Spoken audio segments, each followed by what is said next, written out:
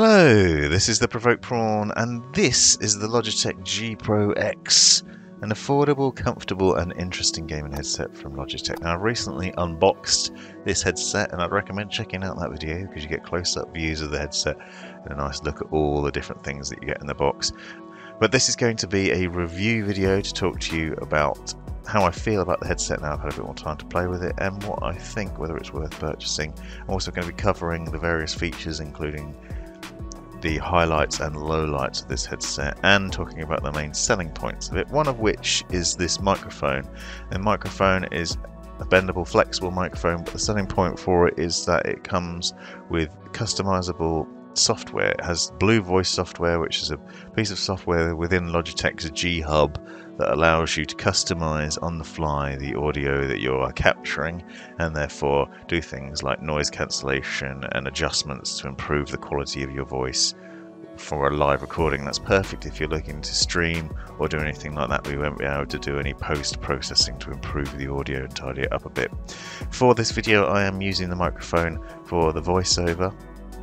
Blue Voice is not turned on at the moment because I wanted to give you a sample of what it was like as a raw thing without that. However, if you want to hear what it sounds like with all the different settings on, stick with me until the end of the video, where I'll be going through showing you the software and talking about the various settings. I also used the Blue Voice software in the unboxing video, where I also used the microphone with Broadcast 1 setting on, which shows you the difference between the two. And the headset has a very good microphone delivery, and that software is obviously an extra bonus. The other thing, the selling point of this headset, is it's affordable and yet comes with a very premium design. It's a nice looking headset, it's understated yet has some very good premium design features to it. Very comfortable ear cups, very nice headband design, solid steel aluminium build that's very bendable and flexible, and it sits nicely on the head. It also comes with multiple connection options, well, mostly all 3.5mm connections. So for example, I'm plugged in with a 3.5mm braided cable here. You can see there's a clip to put you in clothing, a remote control with a volume wheel and a mic mute button that you can use, and that is plugged into my PC via the digital to analog converter, which does the processing to give you a DTS Headphone X 2.0. It's virtual surround sound, 7.1 virtual surround sound, but only works on PC. That DAC will not work on console. You need to use 3.5mm connection on console, which means that you only have stereo sound then, which is an unfortunate downside to what is on paper otherwise an excellent headset.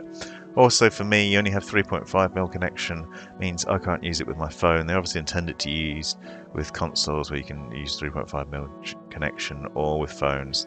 People happen to have a 3.5mm connection on your phone, that's fine. I don't. Most modern smartphones don't, from what I know. So that's a bit of an issue, and it's a shame there's no USB-C connection or anything like that. However, if you're just planning on using it on PC, then this is an excellent headset that does very good delivery of sound, very good comfort, and all-round goodness. There have been a few minor niggles though. I found, for example, the Logitech G Hub software was a bit of a faff to set up. It wouldn't recognise the headset, and that meant that the DTS Headphone X wasn't working properly, and I was essentially using it in stereo mode, and then had no virtual surround sound, and ended up losing quite a few games online because I couldn't hear enemies sneaking up on me. I eventually managed to get it to work by uninstalling it and reinstalling it several times, and finally it worked, and now the sound is much better. However, I can say that the sound in general, like listening to music and watching movies and things like that, is very good. It's a very good, rich audio delivery, a very good soundscape, really nice experience. Also, the ear cups are large enough to cover the ears, and if you're using the faux leather ear cups that this comes with, I'll talk to you about in a second, that blocks out a lot more external noise, and therefore you get a very good surround sound experience, a very good sound experience, and a very comfortable fit. As I said, these headphones come with this cloth finish ear cups. They also come with a faux leather ear cups, and you can swap them out. They're included in the box though. It's nice to get a choice between the two. I prefer the cloth ones. They're very soft, but both are very good. The faux leather obviously block out a lot more external noise. As I said, it's nice to get that option in the box. These headphones are comparable to Astro's A40 headset, and that you have to purchase extra mod kit in order to upgrade for the faux leather ear cups to block out external noise and get that improvement. So it's nice to see Logitech including this addition in the box for free, and then you get the choice and you can switch between the two depending on your preference or circumstances. You might find that you want to use it for comfortable fit most of the time and then focus on noise cancellation at night for gaming or something, I don't know. However, I have found that with either of them it's very comfortable all day long. It's got a very good solid build to it, a very flexible headband, a very nice ear cup, sit nicely on the head, doesn't clamp too hard but it's not too loose either, it's not flying off my head or anything, and it just does a good job of sitting nicely on the noggin all day long. Another downside I found is very occasionally, and it's not happened too often, but it does make me think there's a problem potentially. There's been a slight crackle in the audio, the sort of which you'd get when you've been using the headphones for a long time and the cable's starting to break at one end and it's just crackling ever so slightly, like a loose internal connection or something. However, it's been very rare, and I've switched USB ports and played around with that a bit, and it hasn't cropped up too often, but there's been a few times and I've sat there and thought, what's that noise? And it turns out it was just a crackle on the headset, and it's very odd, and it's not like the microphone. As standard also, there's no side tone on the microphone. You have to dive into the G Hub software to change it, and there's nowhere to change that on the fly. So although you have the volume wheel and the mic mute button on the remote control, which is on the cable, there's no controls on the headset itself, so you have nothing where you can change side tone or volume on there, and no easy mute button on that either. Obviously, you also don't know when you're muted, apart from the button is red when it's muted and not when it isn't. There's no lighting or anything like that. There's obviously no RGB lighting or anything either. However, if you're looking for a headset that just has an understated appearance and does a good delivery of sound, then this might well be it. The drivers are 50mm drivers that are capable of delivering 20,000 Hertz in terms of frequency response. On PC, you can make that up to 48,000, which is actually decent. That's with the DAC plugged in. As I said, that's where you get the best experience. On console, you only get the 3.5mm connection stereo. The sound might not be as good. It's not something I can try out, unfortunately. However, I do think that these are very good earphones for the amount of money you're paying. It's very good quality. I would seriously consider them as an option if you are looking at this price range and want something that delivers a very comfortable fit. Maybe you're a PC gamer and you want virtual surround sound, but still an understated look and feel, comfortable fit, capable microphone, obviously with that extra addition of the Blue Voice software to allow you to customize it. All in all, it's been a pretty decent experience. Compare it with a few other headsets of a similar nature, so please check out the Versus videos on my channel, and I'll link to those in the description. But otherwise, it's a great headset, great looking, great sound, would recommend. Thanks for watching. Here we are in the G Hub software. So as a default, this is what you see: the CMOS C920 ancient webcam and the Logitech G Pro X.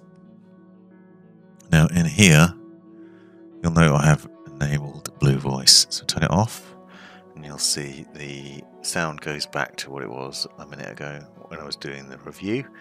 And then I've got it set here so you can see you've got different ones that you can go through. I'll quickly go through some of these and see, so you can see what the difference is. You've got the G2 Shocks, London Spitfire Prophet, TSN, I don't even know what that is. They're obviously different settings for, these are from like pro esports gamers broadcast settings, and then you have various presets: AM radio, broadcaster 1, broadcaster 2, FM station, high voice loud, high voice soft, low voice loud, low voice soft, and you can create your own by changing various things on here. So you can create a new one, and you can change the high pass filter, the DSR. This probably might sound awful, I can't hear it. It doesn't change it in the side tone, but you can. What you can do is you can set a recording. I'm not going to do that now because it would sound awful, but you set a recording, you do a sample of voice, so you say something like, say, "Hello, this is the Provoked Prawn." It's going to turn this off for a minute so it's not awful. Hello, this is the Provoked Prawn, and this is a test to show you what the different audio recordings are like. And this is the standard voice, and then I'll change it between the other ones. Hello, this is the Provoked Prawn, and this is a test to show you what the different audio recordings are like. And this is the standard voice, and then I'll change it between the other ones. Hello, this is the Provoked Prawn, and this is a test to show you what the different audio recordings are like. And this is the standard voice, and then I'll change it between the other ones. Hello, this is the Provoked Prawn, and this is a test to show you what the different audio recordings are like. And this is the standard voice, and then I'll change it between the other ones. Hello, this is the Provoked Prawn, and different audio recordings are like. And this is the standard voice, and then I'll change it between the other ones. Hello, this is the Provoked Prawn, and this is a test to show you what the different audio recordings are like. And that last one's not too bad actually. Blocking out the noise cancellation is good. Just going to turn it off again. You can see you can adjust all that and customize it the way you want it, and that does it live. So it affects your voice live without any post-process. And normally what I'd do is capture the audio with Audacity and then edit it afterwards for voiceovers. Equalizer, that's obviously the sound that you're hearing. I've got it set to FPS at the moment, but there are various other ones you can choose from. Esports Pro presets, there you go, it is a DSM guys. They've obviously got it set at a specific way they like it. And you'll note down here it says update onboard memory, so you can pick which one you want and then set it. I'd imagine if you're playing on console you can just set these to whatever you want, click save and update onboard memory, and then it'll store that in there, and then hopefully you'll get that sound through the 3.5mm. That's not something I can test unfortunately, because I don't really have a 3.5mm connection.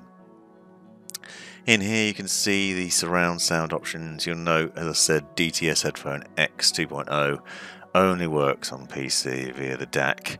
You can also adjust side tone levels.